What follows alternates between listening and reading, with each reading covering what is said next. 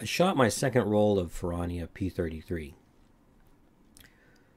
My first roll is also on my channel. I do something more like a box speed exposure and development. It was super fine grained, beautiful. I was very tempted to just repeat that again for my second roll. I bought 2 rolls. But then I got the idea of like, what if I try to push this film, right? It's a silver rich film. It already leans sort of towards high contrast. My experience with P30 is that you don't get a lot of shadow. There's not a lot of room for underexposure, if any at all. But I got brave and just went for it. I shot it at 320, so just one stop underexposed from its box speed of 160. And I'm going to share the results. The development is 9 minutes in 90-degree Xtol, which is a very heavy push, like +4. The negatives came out as dense as I've ever seen, with fogging. I wouldn't call it. I mean, as you'll see in the photos, right? It wasn't like enough fog to ruin the photos, but it was a surprising amount of fog. And when I was scanning these, I actually needed to open up my shutter 5 stops compared to my normal. So really dense negatives, which I've never seen from before. So, but hey, here we go. Let's see. I like to share some of my roll details. I did capture that for us. Nope. Oh yeah, this is it. Okay. So film Ferrania P33, shot at 320. The lenses, I'm using a Zeiss 25mm ZM lens, and then a Leica 35mm Summicron version 1. My developer's 90-degree Xtol for 9 minutes +4 push. The camera is a Zeiss Icon ZM. These are just random shots of around my house, the neighborhood, and a walk to Lewis and Clark campus. March 18th no, that was today. These are, I think I shot these on maybe the 16th. My scanner is a Leica SL2S with the Sigma 70mm macro. It's at 6.3, and the Veloy EZ35, and I'm using Capture 121. Okay, back to the photos. And if you're looking for like the short version and you don't actually want to see my photos, right? These turned out great. The grain is beautiful. The push look is awesome. And surprisingly, I actually think if I was going to do this again, which I'm going to, I'm actually going to rate this at like at least 500, maybe even 640. Okay.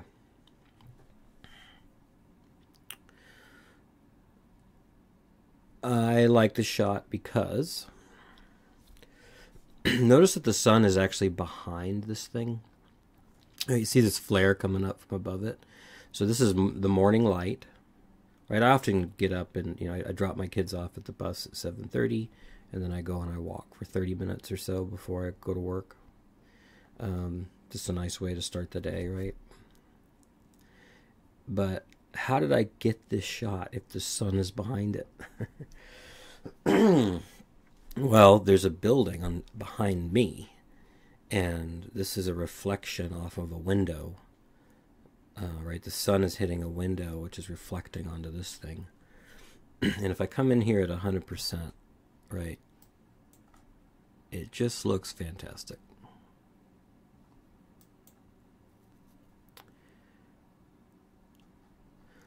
This is the 25mm lens. Right, I love it. Okay.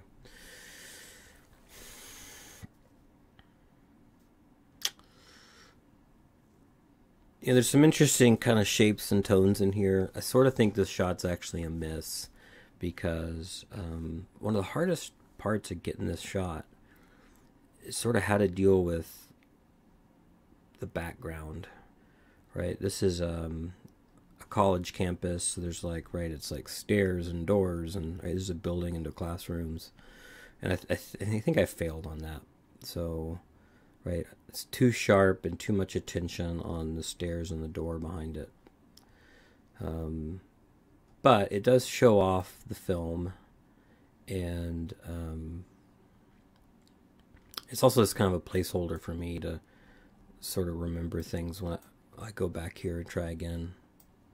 But man, does the film look really good.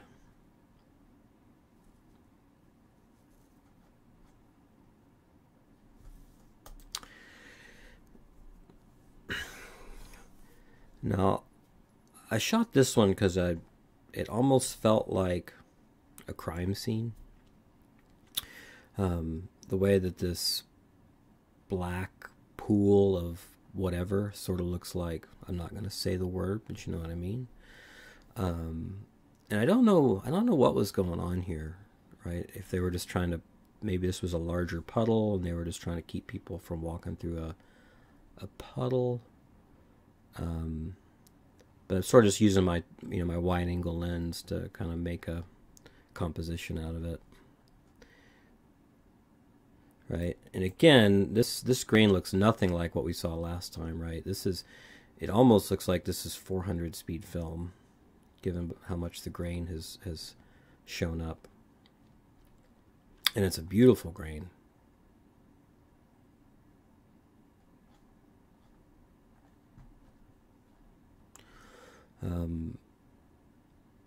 And a dense negative. Yeah.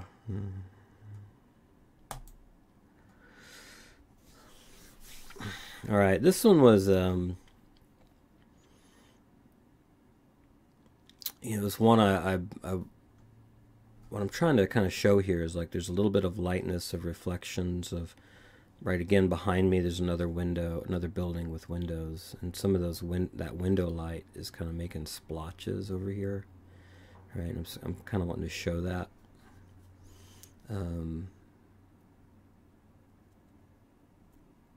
And then just the interesting, I am trying to kind of pull the eye in kind of every direction here around the perimeter, and sort of this interesting row of, what is that plant? I like these two windows peeking back there. And then again, let's go into 100%.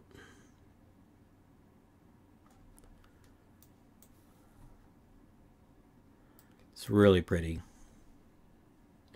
It's not like an overwhelming grain when viewed out at 100%, but it gets really exciting when you go in a little bit.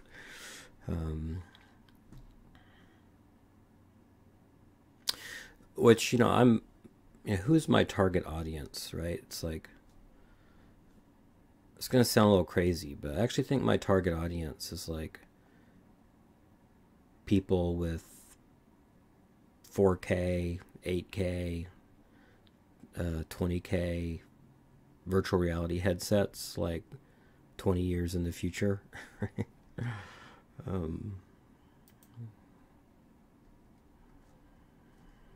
That's not true. I am my target audience. Okay. Yeah, I wanted to bring in some foreground. I mean, this is that Zeiss 25, right? It's a really fun focal length. I choose the Zeiss lenses because they have like basically zero distortion. And it is a little crazy that when I look at 24 and 25 millimeter pictures next to each other, I don't know what it is, but I always seem to think I prefer the 25. So I shoot 25. But yeah, just look how beautiful this is.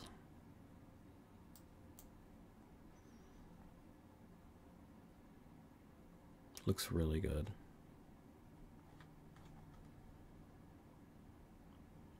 You know, I wanted to see like this. It's like, okay, it's like this is a silver rich film. I want to push and create like this super dense negative and just see what happens.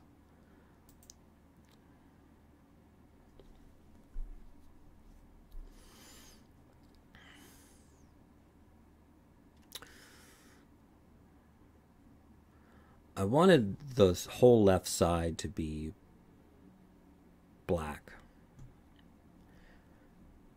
But there's also this railing that I thought was pretty interesting too.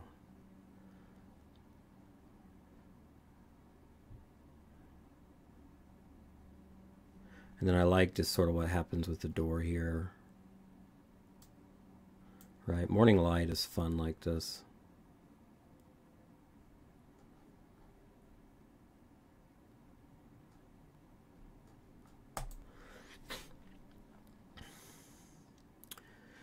Now this one was overexposed big time, and you can sort of tell, right? But I wanted to use 2.8, which on this lens actually has quite a bit of vignetting. You can see it in the sky, right? Now that I look at it, I don't know that I really needed 2.8. I probably would have been fine with stopping down. 2.8 is not doing a lot here.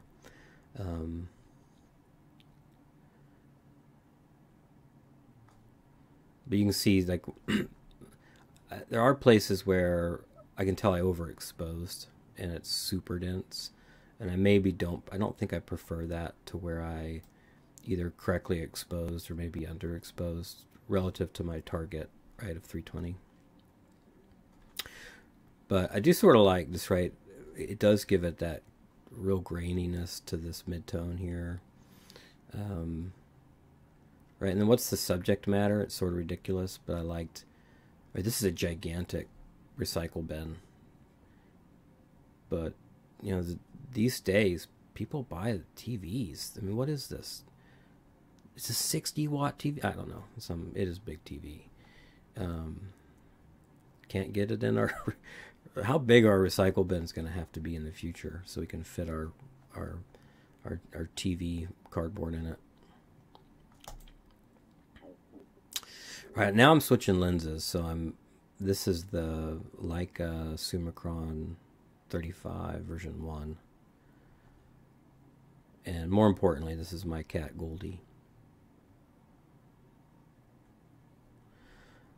And I went with 2.8 here, which it does create right, compared to the earlier versions of the Summicron, you get a softer version, like for the, or just the early 50, like a 50s, right? You do get a vintage background, but also sort of modern, right? It's sort of the middle ground between a modern bokeh and vintage, right? You get some of these little shapes and things. This is where I would typically go with the Summilux, but it looks pretty good still. The Summicron definitely is going to be sharper, right, where you're focusing. Goldie, you're cute. You did your job. Yeah, you can have a treat. All right, can't have a roll without Amos. So I liked how he was using the book to like have a little extra room to stretch out towards the window. And again, like, look how, you know, this. What I noticed when I shot the Ferrania last week was like, it felt like it had a ton more room on the high end to hold detail, and so I was just sort of fearless, and it's holding this easily.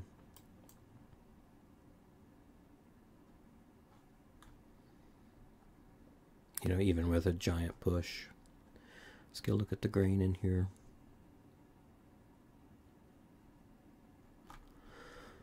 So now I'm pretty excited about this film. I actually immediately, when I finished looking at these, I went ahead and ordered 2 more rolls. I only got 2, you know, just to try, and now I've got 2 more coming. And I think I'm gonna go ahead and rate it.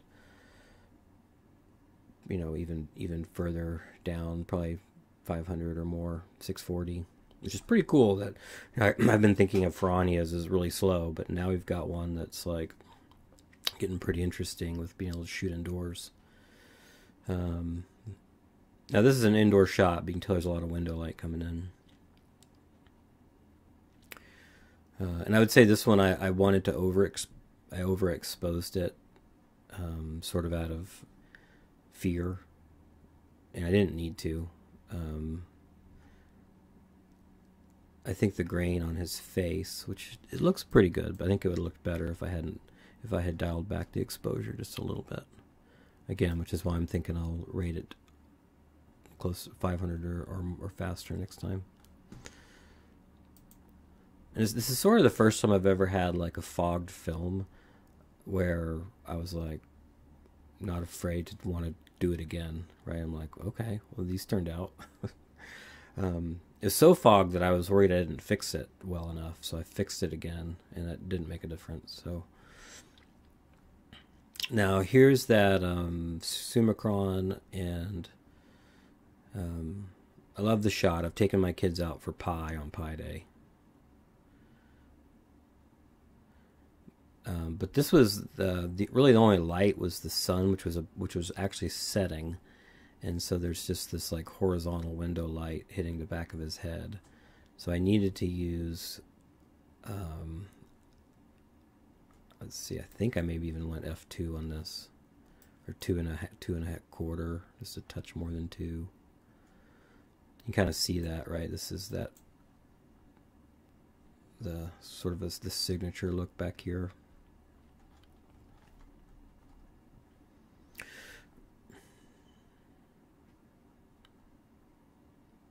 You know, it's tricky when you got 2 kids and you're shooting f2, right?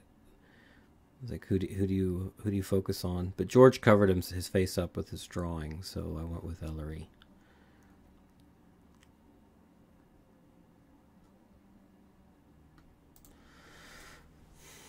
Oh, you know what? Actually, I switched. I thought I only shot 2 lenses. This is actually the Sonar 50 Sonar ZM. Right, just beautiful background drop off.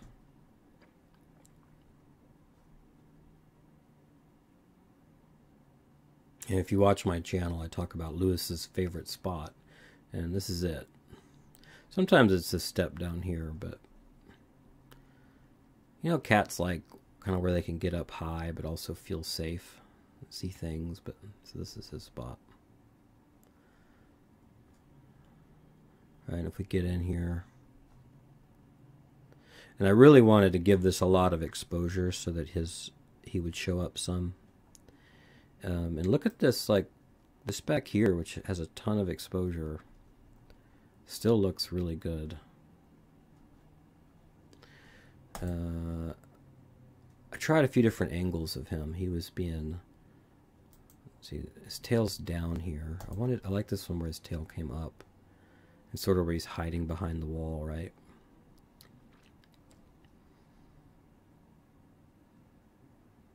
And I also liked, you know, the way the side of the stair here showed up with midtones.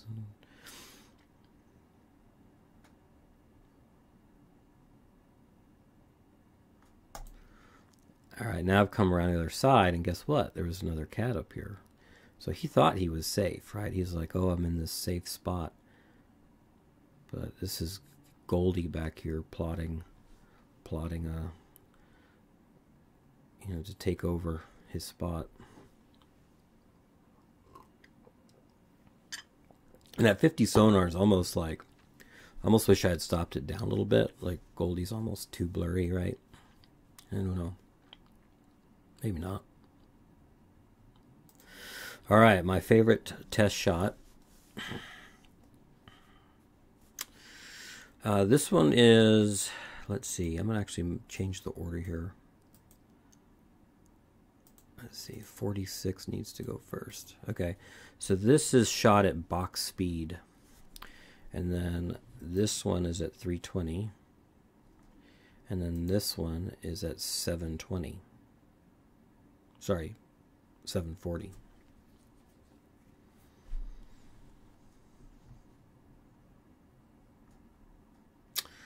And that's where I'm like, whoa, I could have underexposed this relative to box, right? Even more. I could have rated this at 640 or 800 and still had good images. I'll show those again. And if anything, the only one that sort of stands out as not as good is the one that was 160. It was just too much exposure and development. All right, so that's 100% on all of them. So this grainier one, which, I mean, I say that, but actually I like the grain, right? So it's like larger, more pronounced grain on the box speed. Let's kind of come into this thing here. I mean, they all look good, right? The one that was box speed definitely has more grain.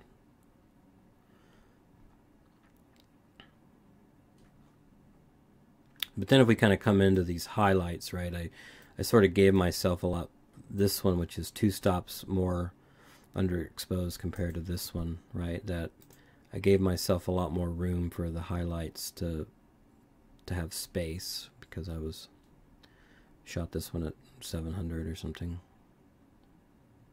So you can just see that, you can really tell, like, this is almost fine grain compared to this stuff.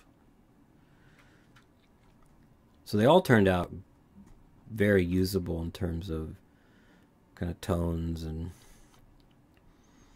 you know, what I was able to get in terms of out of the shadows, right?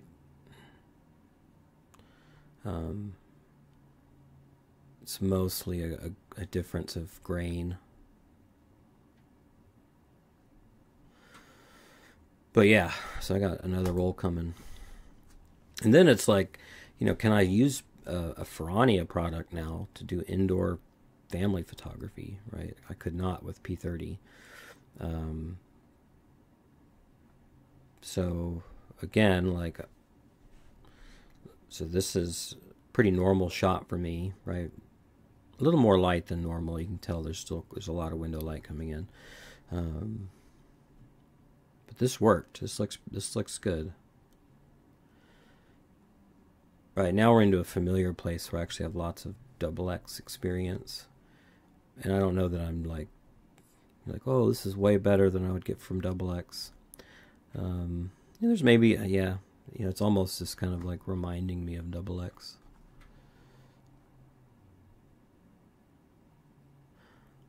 But again, I think I could have stopped down another stop and still got this shot, maybe even looked better.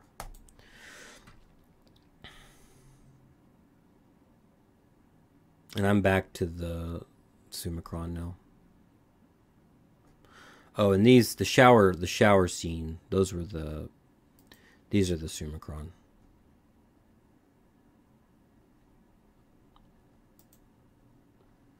Oh yeah.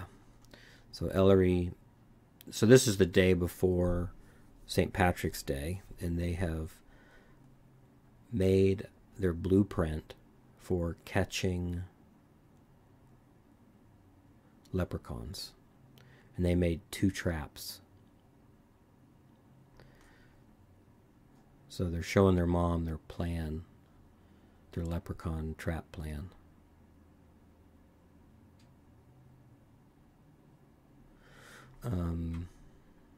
I like this is at 2.8, right? Stopping down the Summicron just a touch really makes the backgrounds much, I don't know, I hate to say modern because it's a lens from the 60s, but yeah, just sort of makes them softer, gentler.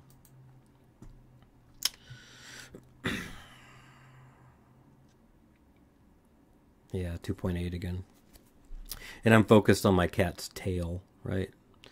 I liked how George was holding Amos, right? And this is them making their blueprints. You can see they're starting to get materials out. And it's a pretty serious endeavor here, right? they're really thinking it through of what's it gonna take to catch leprechauns. And Ellery was really sweet that he liked his idea and he made his trap, but he gave George credit for really coming up with a better design.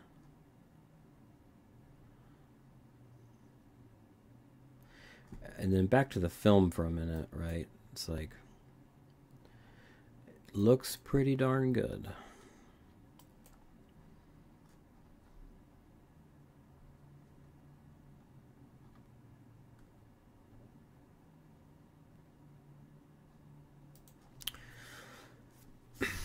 Now this like still life shot, you know, it seems kind of funny when I take shots like this because it's like pictures of my own family and of like pictures of pictures, right? But like this scene isn't going to be in my life forever. You know, at some point we replace the photos and maybe we don't even live in this house anymore. And you know, I love this little scene. Look at my pregnant wife, right? We're out at, what do you call this, out in Oregon, on the beach. Rock, something rock. Oh boy. This is Ellery when he was a little boy. And my wife's belly looks a lot like, I can't think of the rock. But, yeah. The photo looks really good.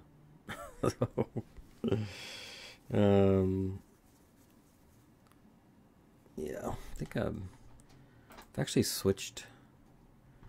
Alright, now I've lost track of my lens, so there goes that. This one could be like the Summicron. Probably is the Summicron. Yeah. Same with this one.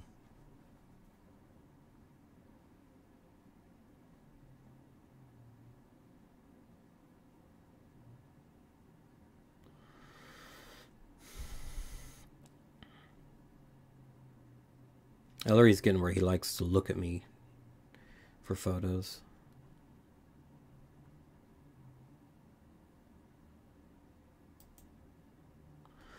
All right.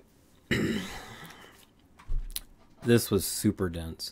I gave it a lot of exposure because I didn't want to lose all the texture in my cat. This is on the shady side, and it's early morning, and the sun's on the other side of Goldie.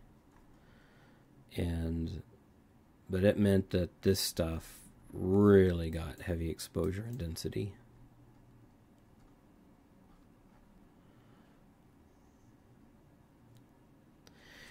You know, what I'm doing here, right, is I like this balance of the potted plant and my cat, and then sort of this, like, the beginning of leaves coming, right? It's the very spring. Could almost start to say spring is coming.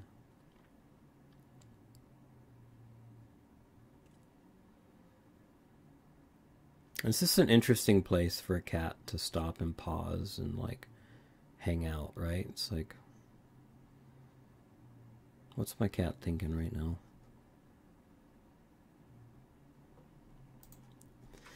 Alright, last shot I wanted to share from the roll is a fun one for me because, right, I'm a photographer and I take pictures of things like mailboxes and shadows. And my son Ellery went on a walk with me this time and brought his camera.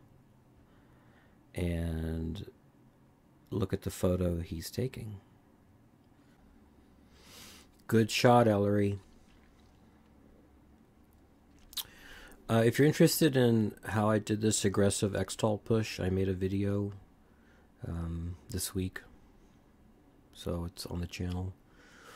If you don't have Xtol or you're not a home developer, but you do want to try it, my cousin is a owner-operator, proprietor of a film lab, and I asked him if he would offer this development, and he said he would, so I'll put a link to his website with a discount code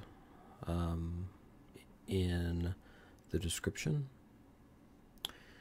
And then, yeah, I look forward to shooting 2 more rolls of P33.